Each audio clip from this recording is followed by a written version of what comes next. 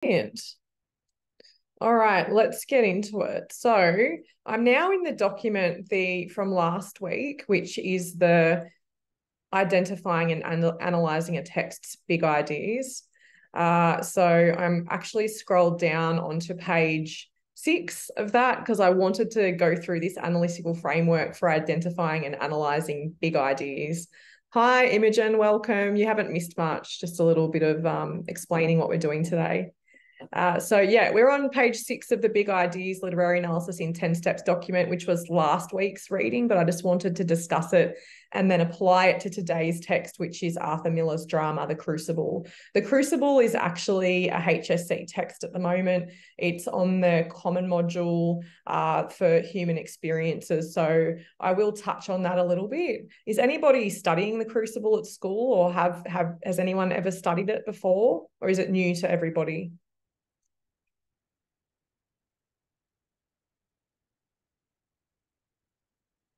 No one? Has anybody heard of or know anything about the Salem witch trials? Yeah, I heard of them before. Yeah. Oh, we've got another one. Okay, so it's not completely foreign to you, but I'll explain the best I can anyway.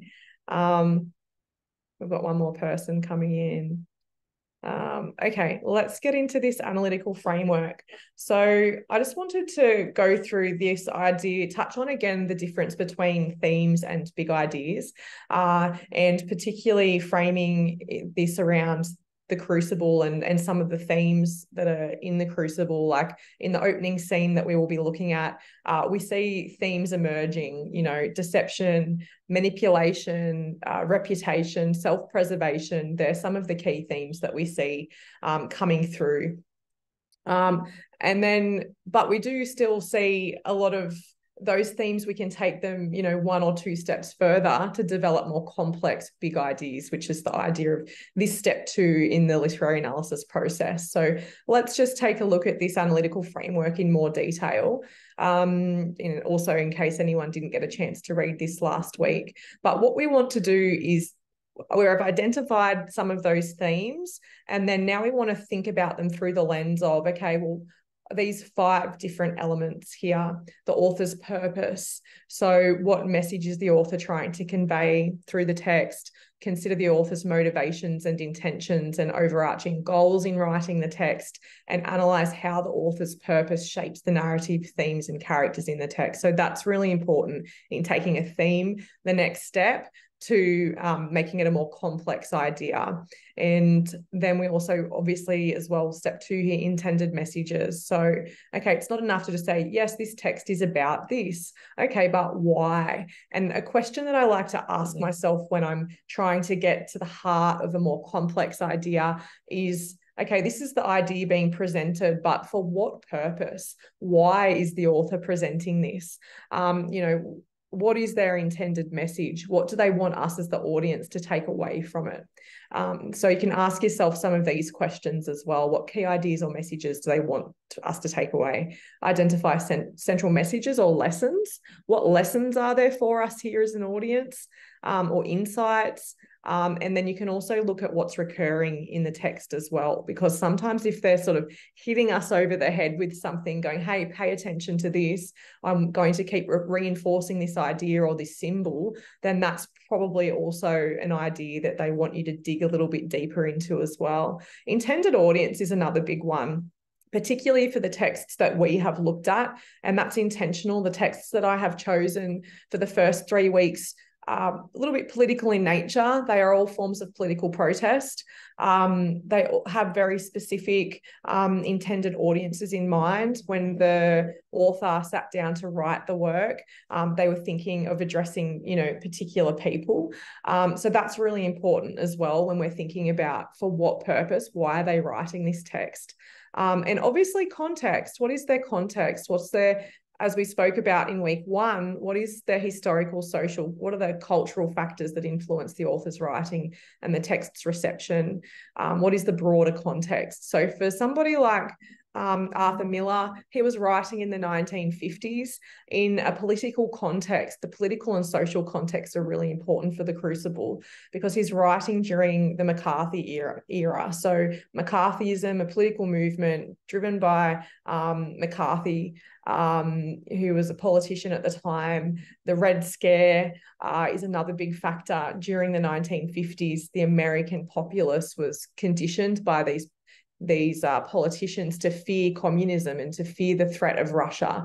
It was written around that Cold War era, so that huge tensions between Russia and the US at the time as well. So all those factors come into play when we're thinking about why did Arthur Miller write a play about the Salem witch trials happening in the 1600s. How is that relevant to 1950? Well, he draws some pretty crucial parallels between what the judges and the way the court operated in Salem.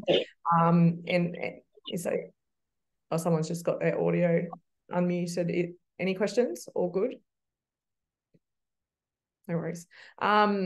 It draws parallels between those two. So we see that the context is the 1950s, but he's also alluding to that historical context of Salem as well. And we'll talk through that as we analyze the text.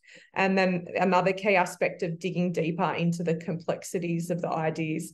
What are the values? What values is the author seeking to uphold and what are they rejecting? So we did touch on this a little bit last week, but this is another big focus for the big idea that I would like to explore today. So the big idea, I've written it down here.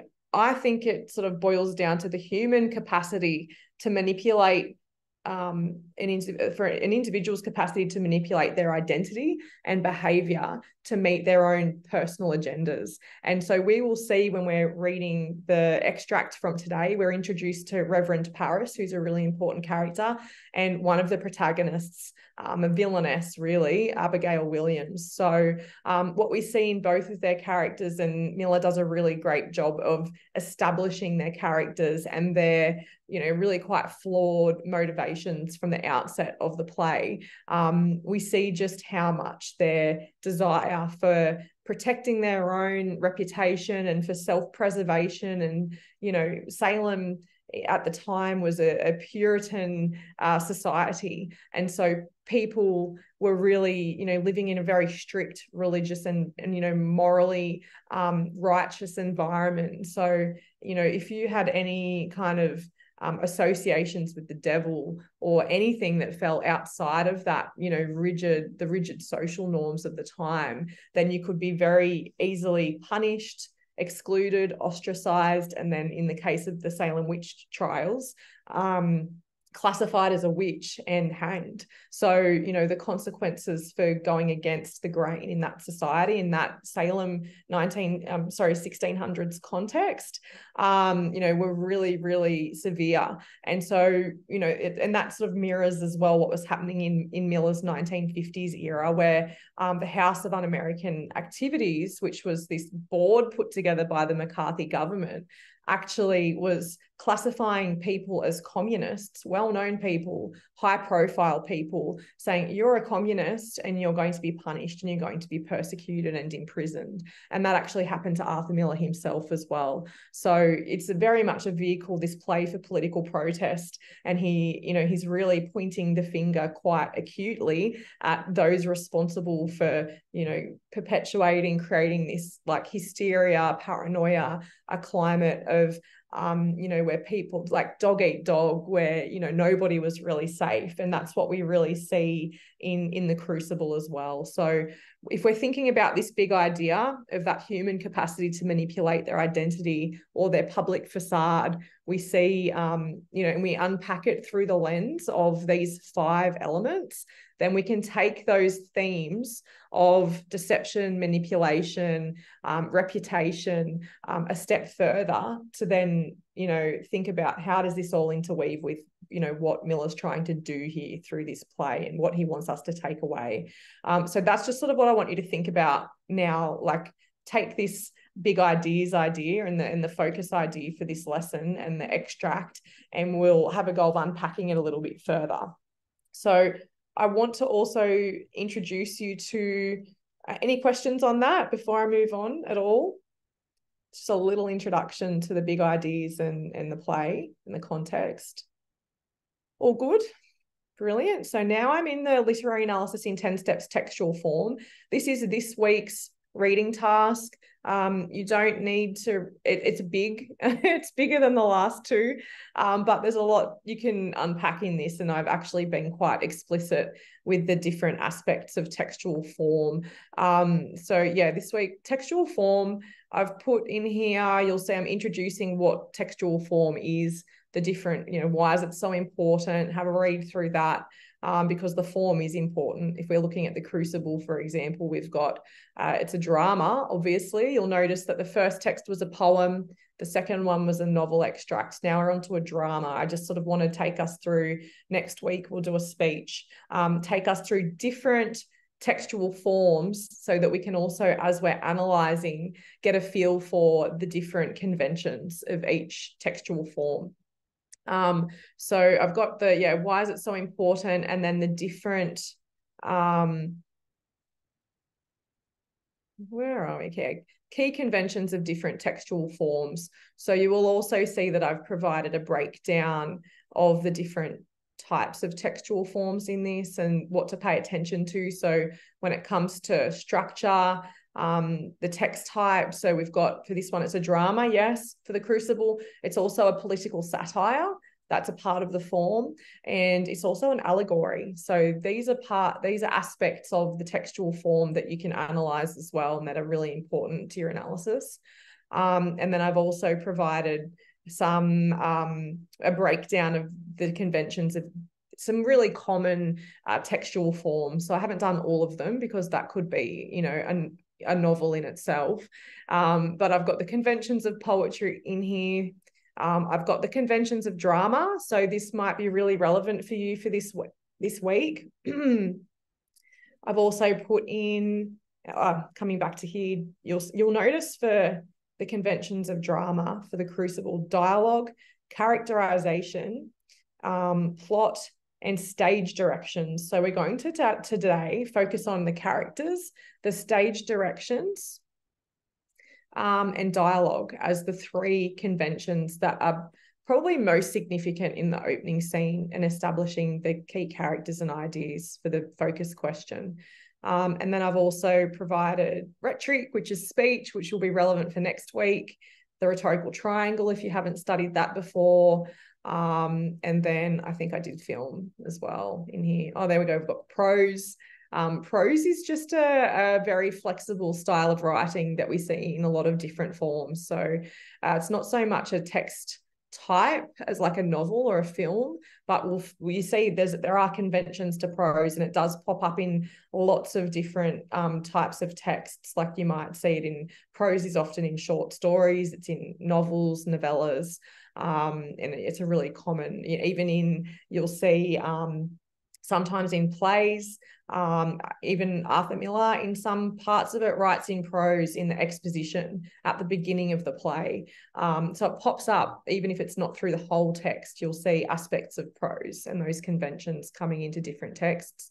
And then film, novel, and then film. So yeah, feel free to have a read through that. Also, just feel free to have this there as a resource for you to dip in and out of. So if you're analysing a text down the track and you're thinking, okay, what's the form? Why is it so significant? Then you can come back to this resource and go to the particular textual form that's relevant to the text you're analysing, and just sort of, there might be something in here that might help to strengthen your analysis of the form. Okay, so that's, any questions on anything relating to that so far? Again, we'll deepen our discussion of textual form as well over this lesson when I'm talking about the Crucible, and then when we discuss the speech next week. No questions? All good. Okay, so let's get into the extract for today. So here it is. You'll find that in the your resources in Podia. So in the document, Arthur Miller's The Crucible, Act 1 extract. So I will just do my best to read. My voice is croaky today. I don't know why. But yeah, apologies if it's sort of cracking a bit, but I'll do my best.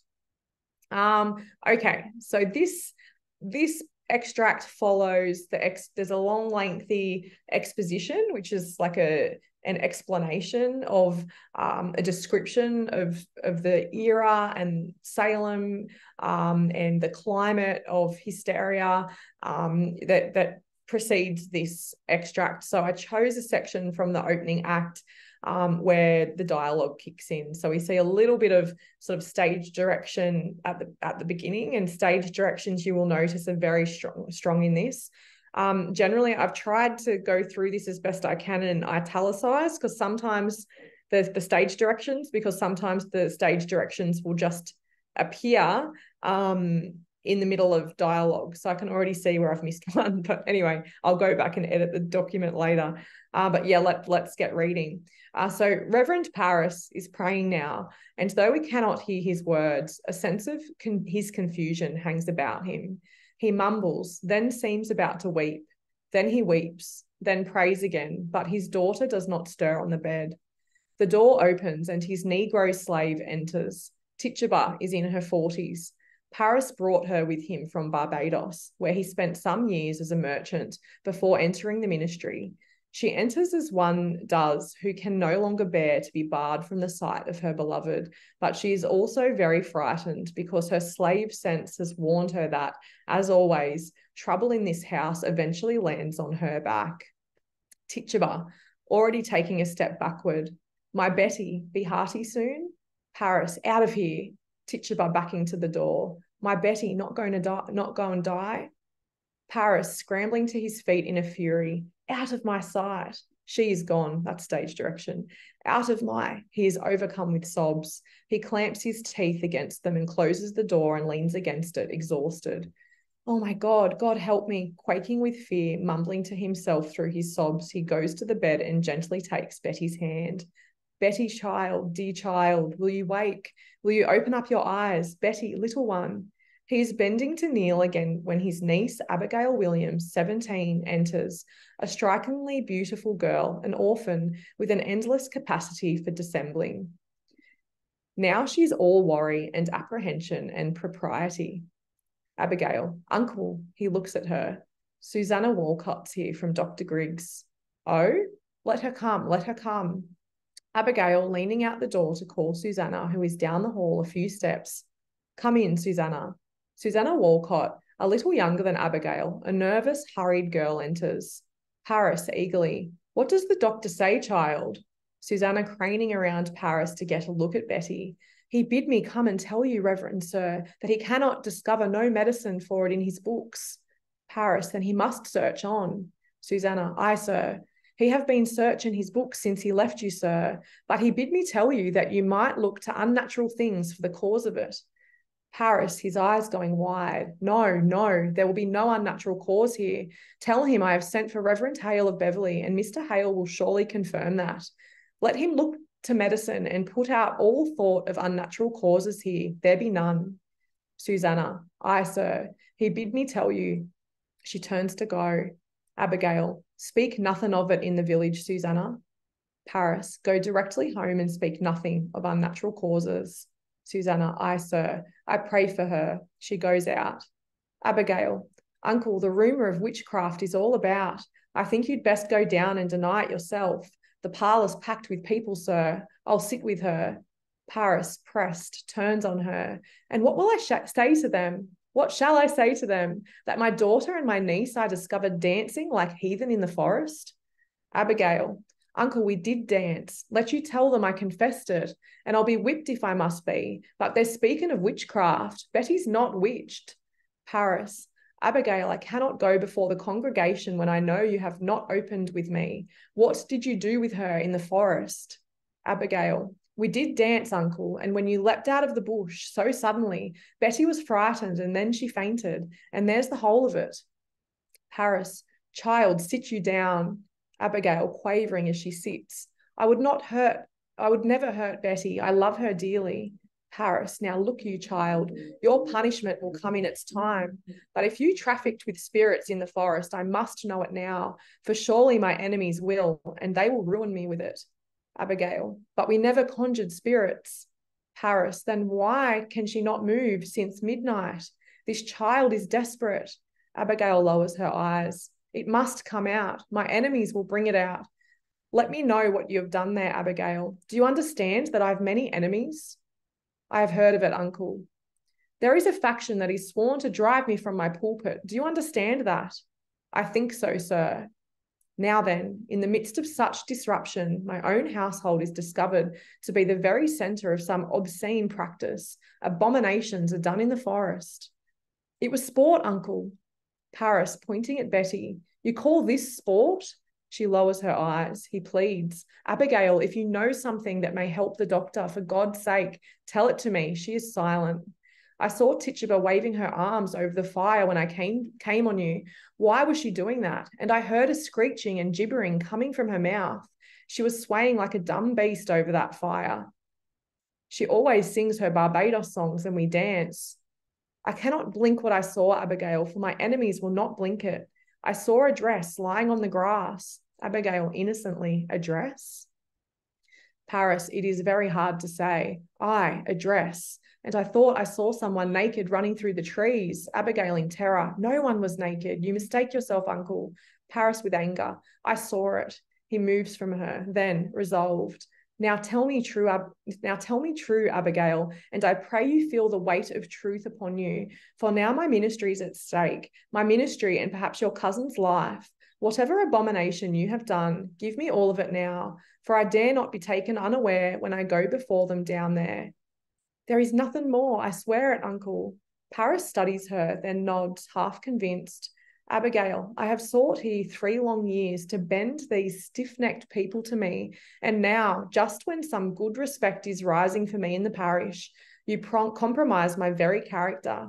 I have given you a home, child. I have put clothes upon your back. Now give me upright answer. Your name in the town, it is entirely white, is it not? Abigail with an edge of resentment. Why, I am sure it is, sir. There be no blush about my name. Paris to the point. Abigail, is there any other cause than you have told me for your being discharged from Goody Proctor's service? I have heard it said, and I tell you as I heard it, that she comes so rarely to the church this year, for she will not sit so close to something soiled. What signified that remark? Abigail, she hates me, uncle. She must, for I would not be her slave. It's a bitter woman, a lying, cold, snivelling woman, and I will not work for such a woman.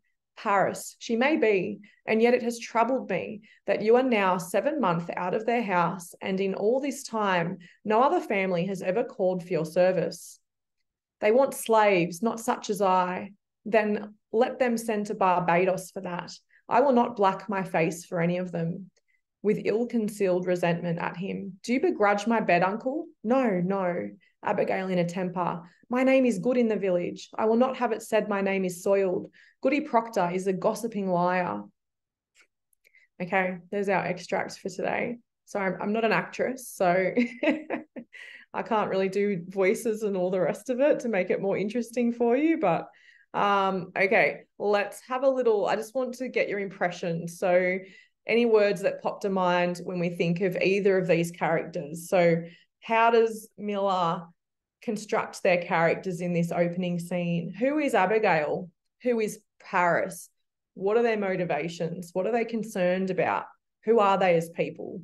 What does this scene reveal about that? Any thoughts on how they are characterized here?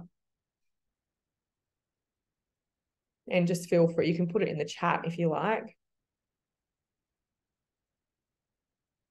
Just to your initial off-the-cuff conversational impressions. You can either verbalize it or you can put it in the comments, up to you.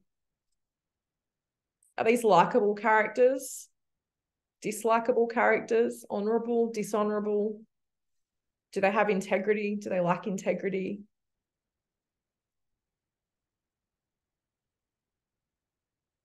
You can be right or wrong.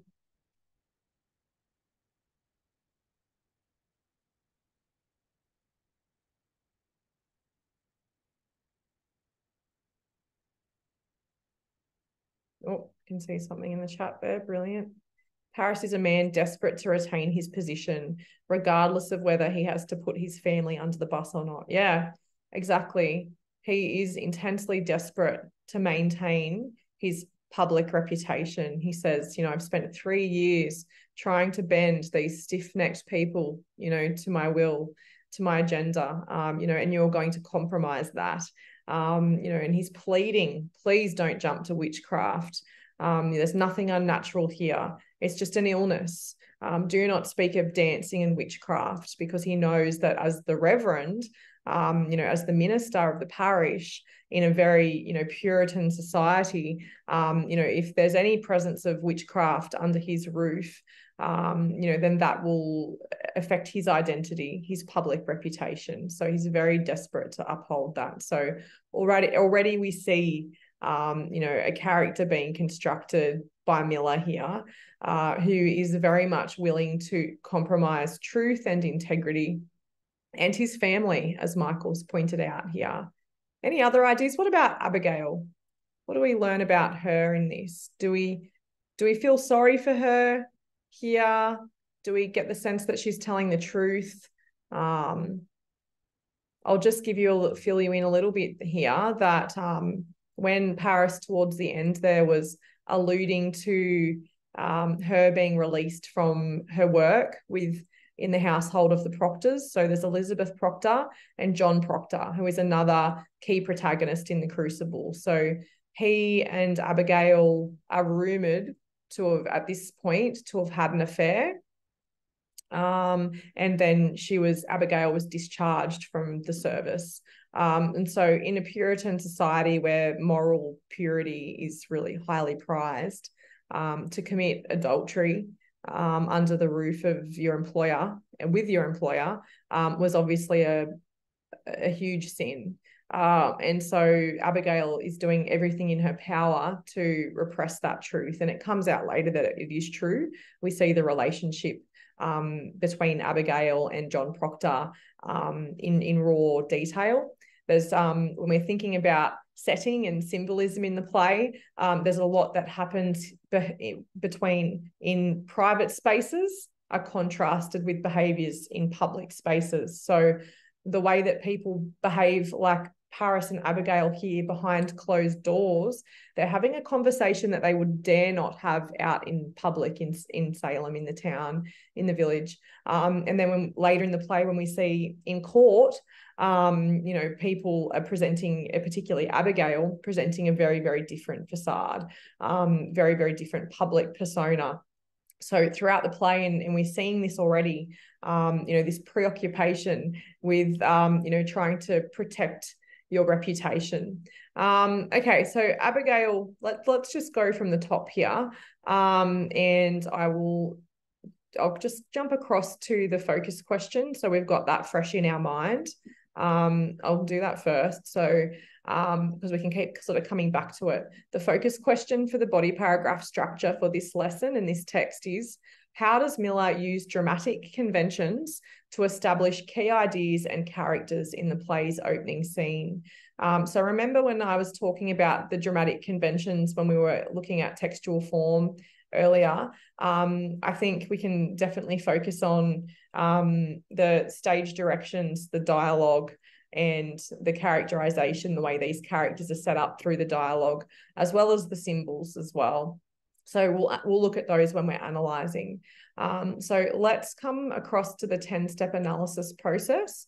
I think we've already sort of touched on some of these things. So, and I've put some content you shall see in, let me move it over here. So you'll notice, oh, don't worry about it actually. It'll make me click on too many buttons. This one, yeah. There's a lot of content is what I was going to show you in your lesson portal for this, about the purpose, the audience, the values, which I've already sort of touched on. So what I would like to do is just start unpacking, and I'm just going to put the big idea in for this one. The big idea for this opening scene is the human capacity. You make that a bit bigger because that text is quite small. To manipulate their identity and behaviour,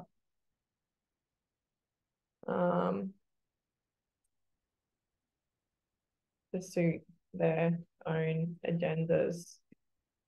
So any ideas on what the key messages, given his context, values, audience, purpose, what might some of the messages that he wants to send around this big idea? Any ideas? I'll just put the themes that I had in there before. Themes introduced in this opening scene. We've got deception, we've got manipulation, we've got reputation. You can also have public versus private personas.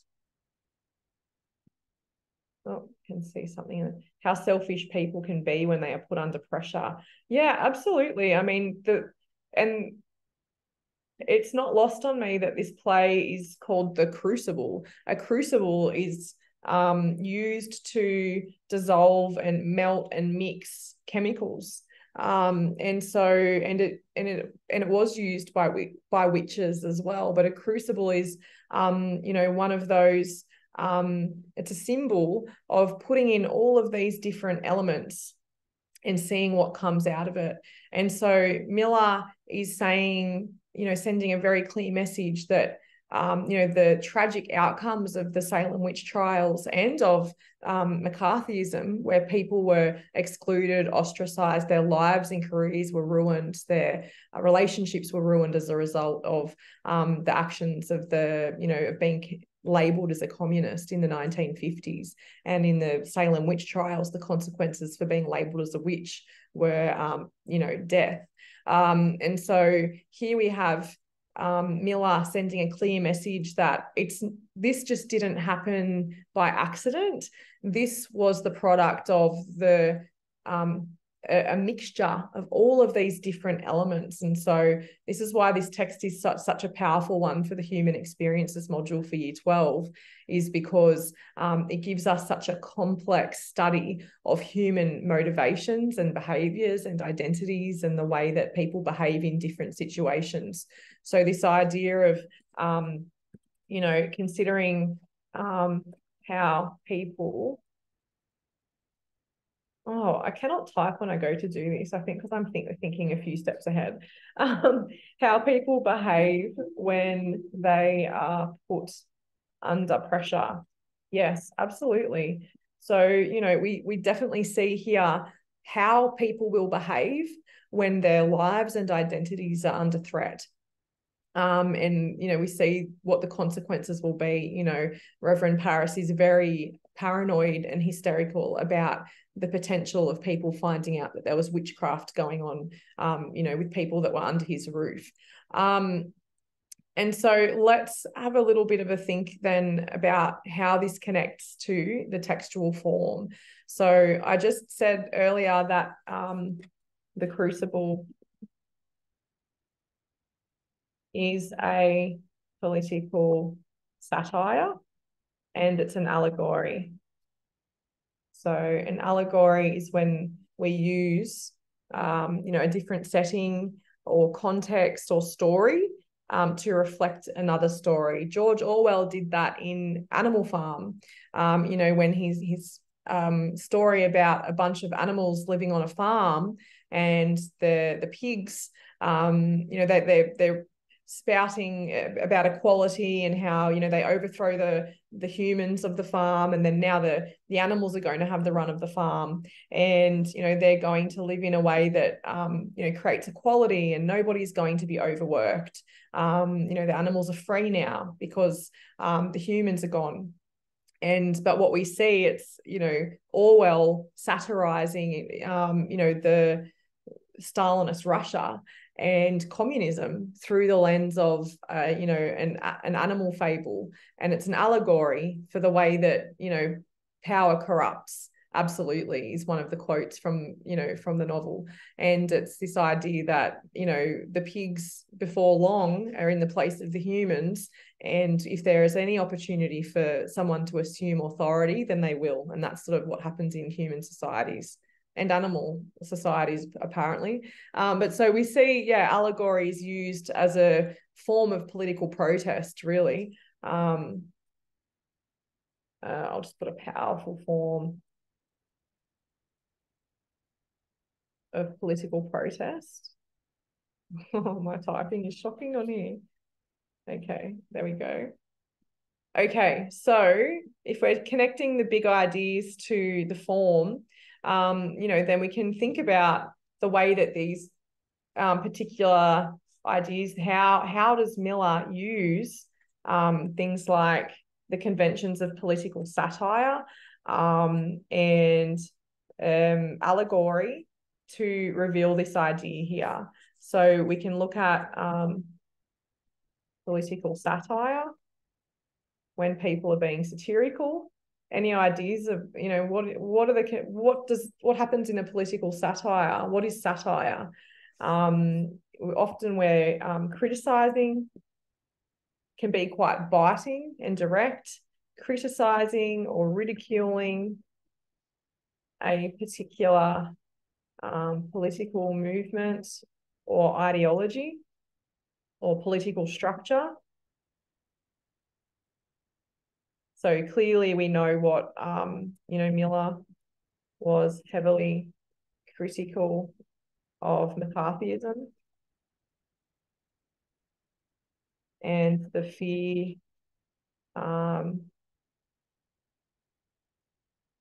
and hysteria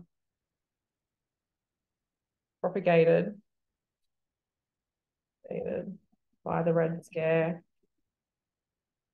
and an allegory, the Salem witch trials,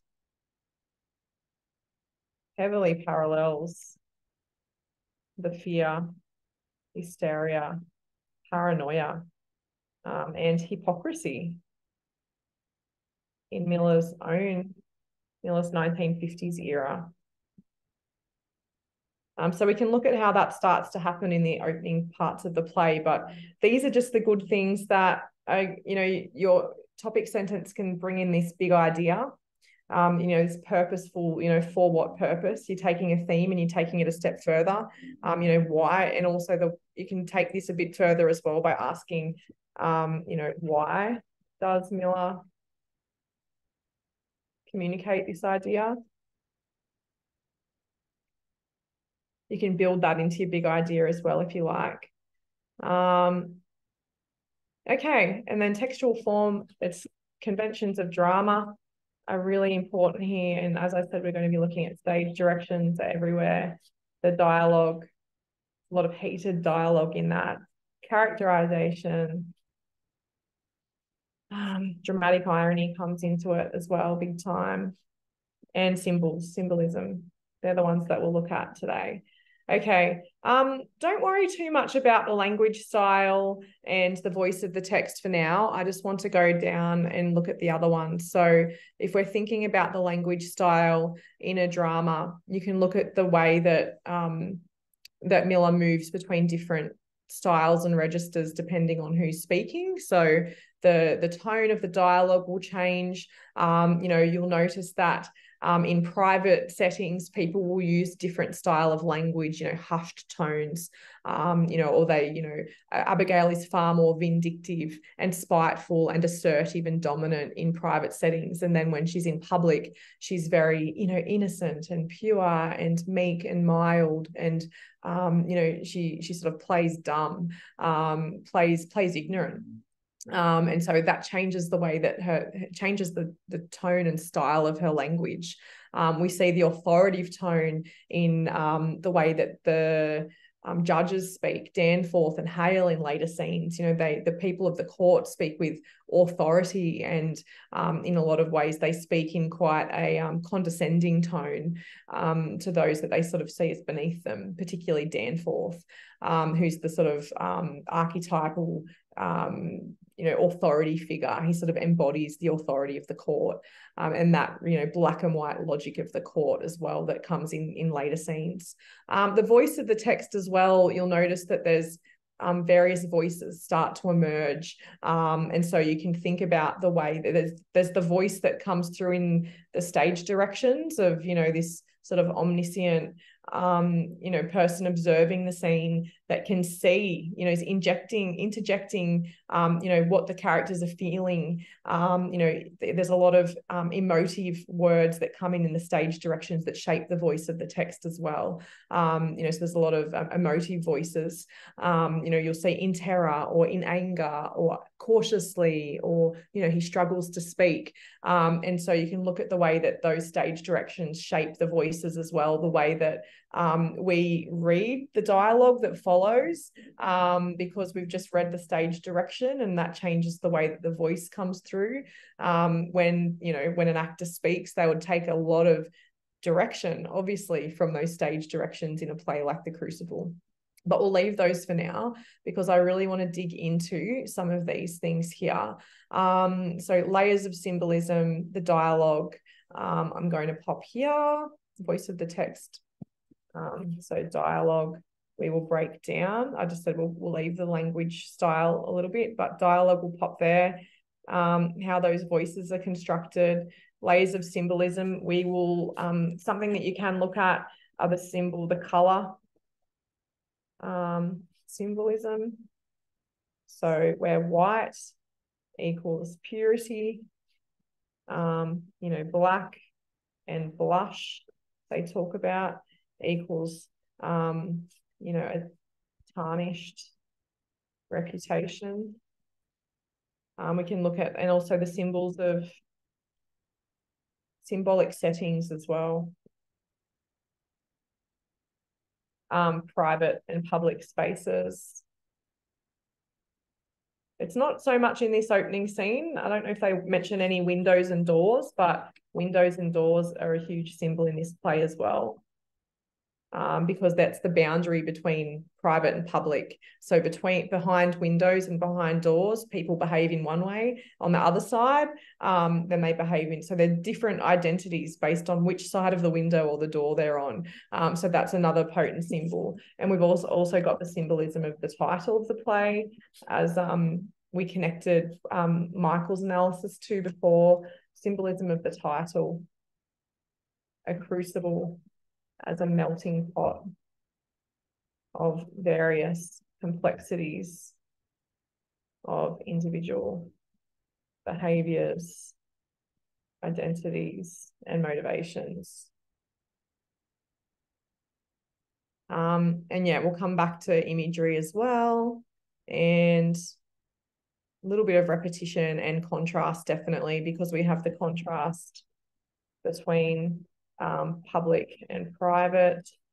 And we'll look at a few other forms of contrast too as we are analysing. So let's go back and we can come across and fill in some of this, or feel free to have this document open while I'm analysing. So then you can sort of do your own analysis. If I talk about any repetition, feel free to pop it in under number 9. Any contrast, feel free to pop it in under number 10. So you can use this document as I'm analysing the if you open it up, download it, whatever you need to do to take your notes and to start to piece together your analysis, because I'm going to go through and do a bit of a point-by-point analysis before we move on to the body paragraph structure. Okay, so I'm just going to point out a few key things that I think you can analyse.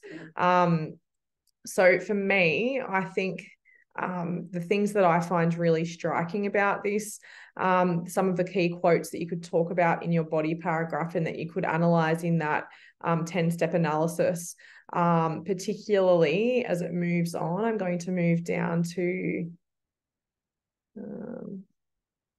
this quote here. Paris, his eyes going wide, the stage direction there, we see his, you know, his desperation. There'd be no unnatural cause here.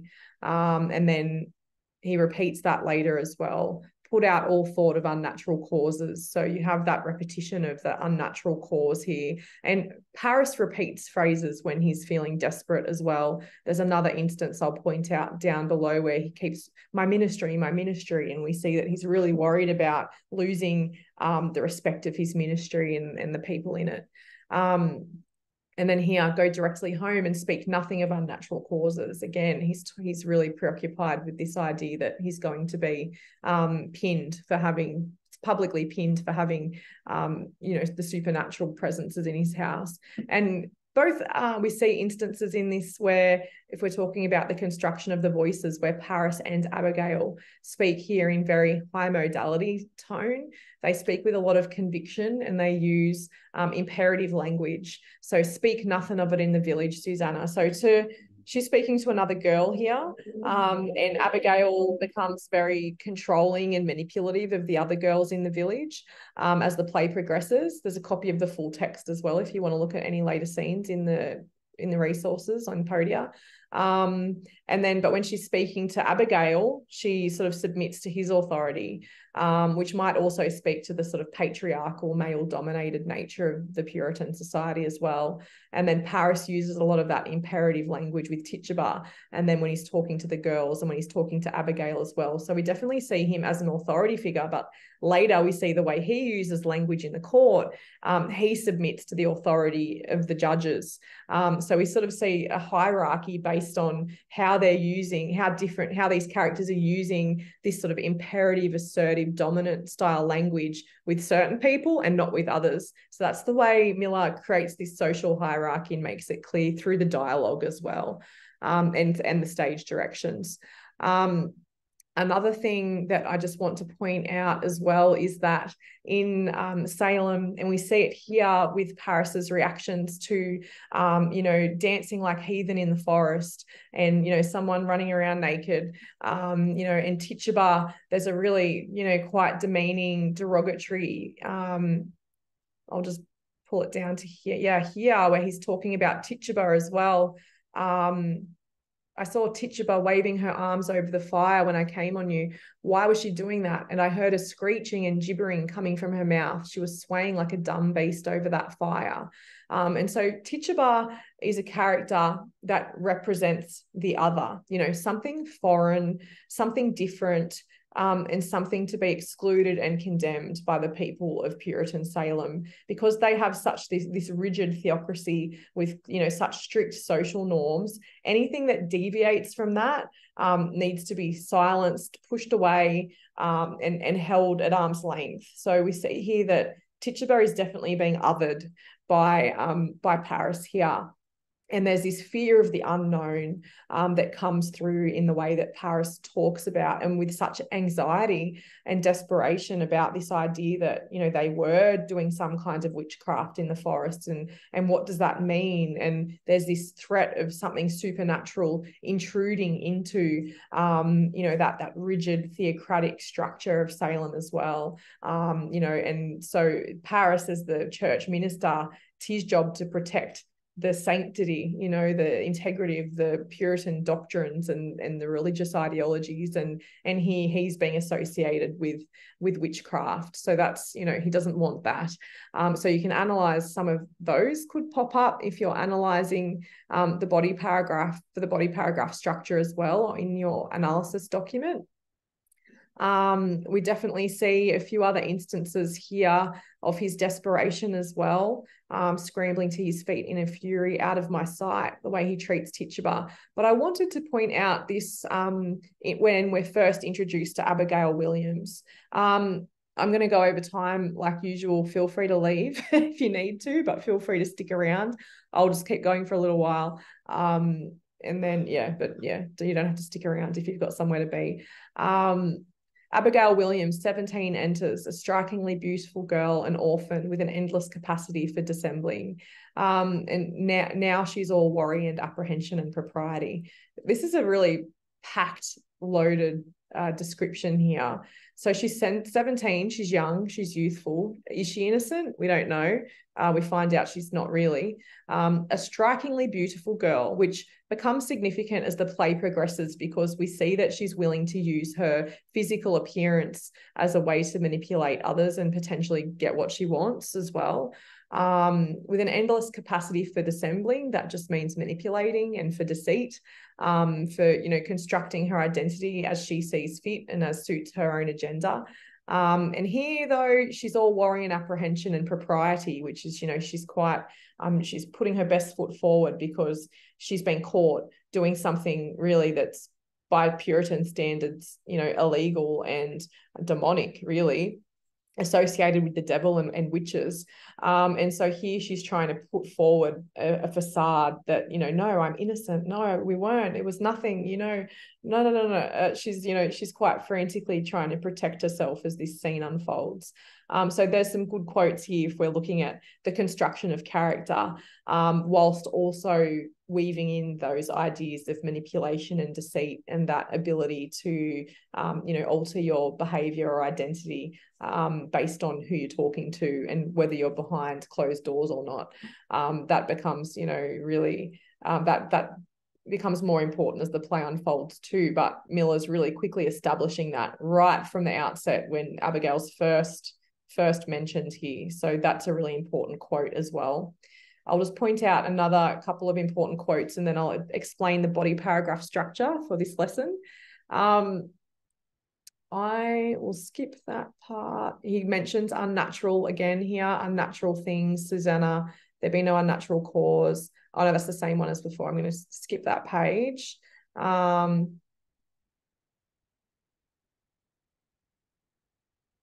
a lot of content here. I've broken down every quote, every passage as well in the notes. So if you want to analyze anything in particular, feel free to go and have a look at the notes on that section.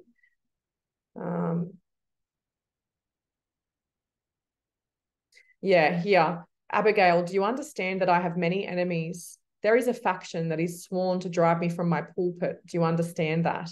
Now then, in the midst of such disruption, my own household is discovered to be the very centre of some obscene practice. Abominations are done in the forest. So these rhetorical questions here, where Paris, through his dialogue, is really showing both his position in the town, where even though he is a figure of authority, his authority is sort of tenuous. It's not assured to him. He has to work really hard to maintain it, to maintain his social standing. And we get the sense that he already has put in a lot of effort to get to where he is.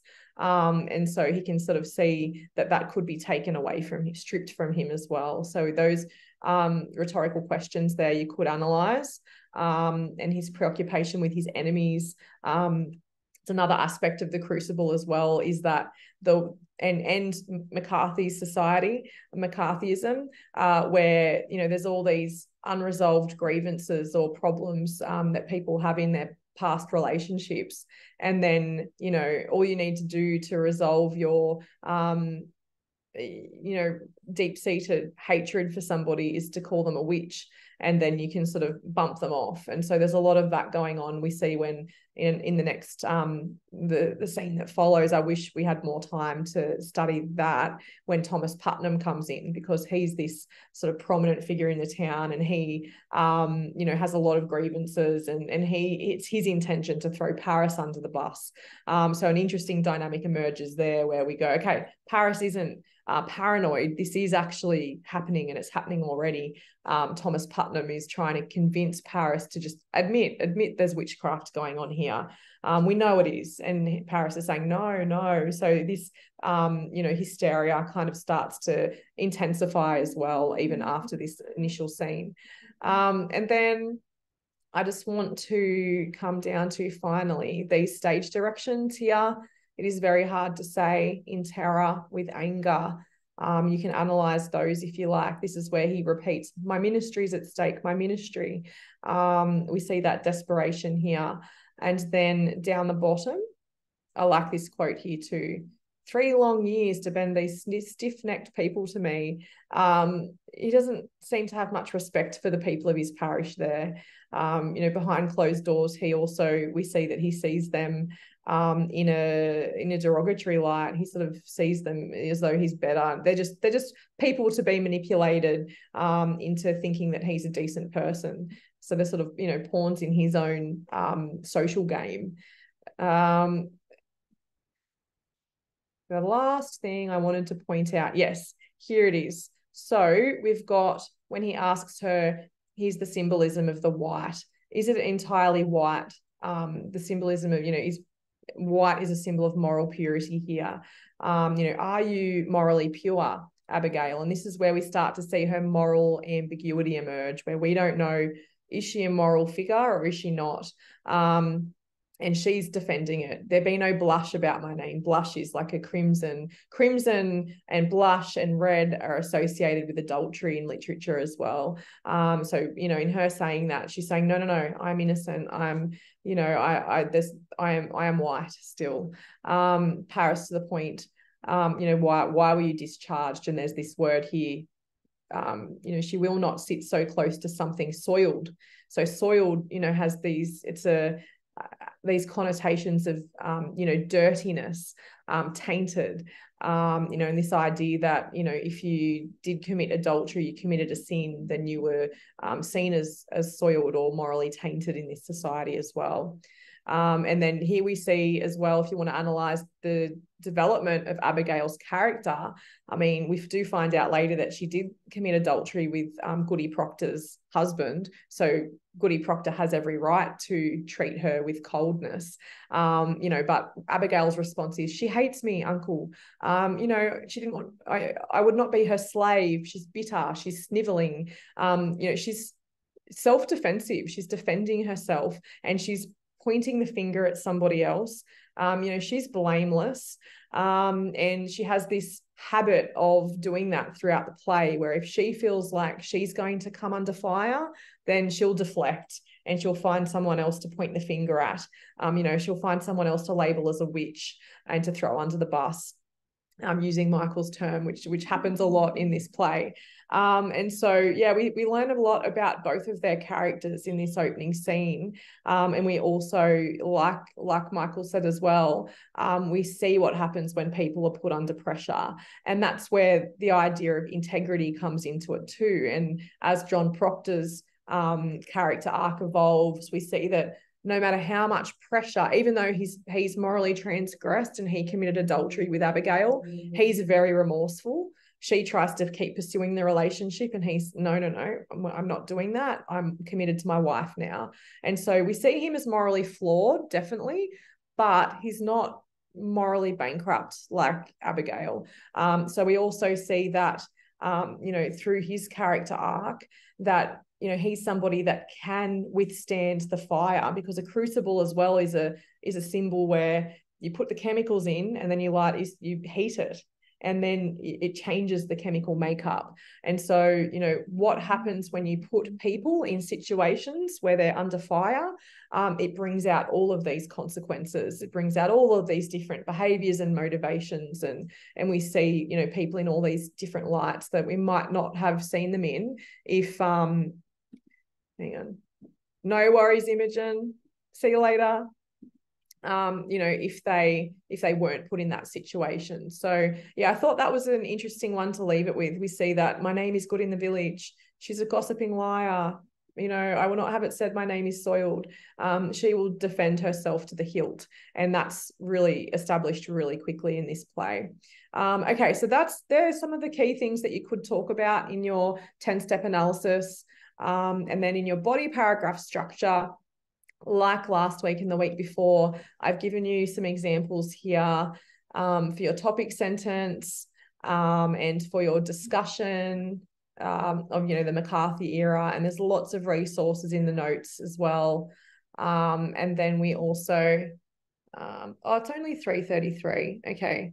That's okay. My the clock on my laptop says 3:39, but my phone says 3:33. So we're not ridiculously over time. That's why I was like panicking that you know, that I'm keeping you guys for longer than need be. Okay. I use guys in a gender neutral way, by the way. I would probably refer to my cats as and my horses as guys as well. Okay. And then I've got some examples here of the teals there. So I've just given the example of the color white as a symbol of purity and innocence.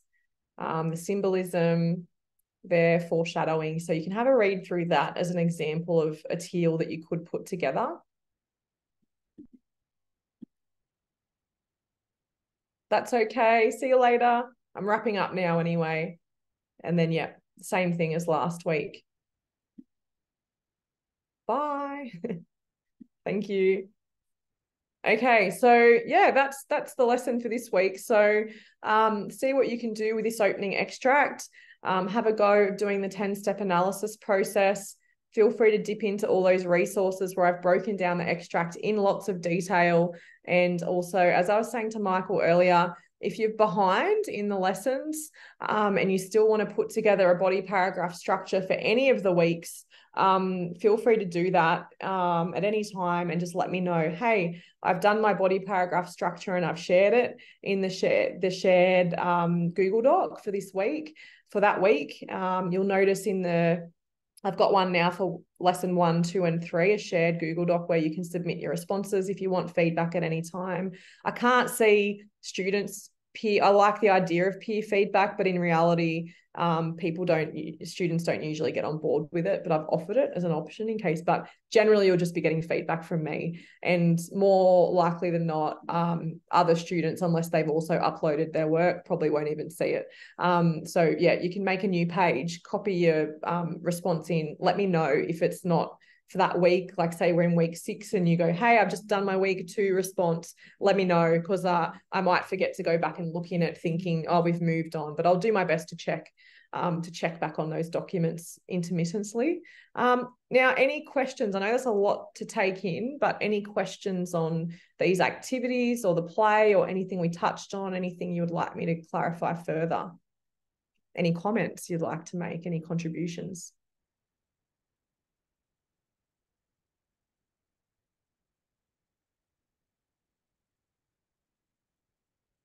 All good? If anything pops up, also feel free to email me or put it in the forum.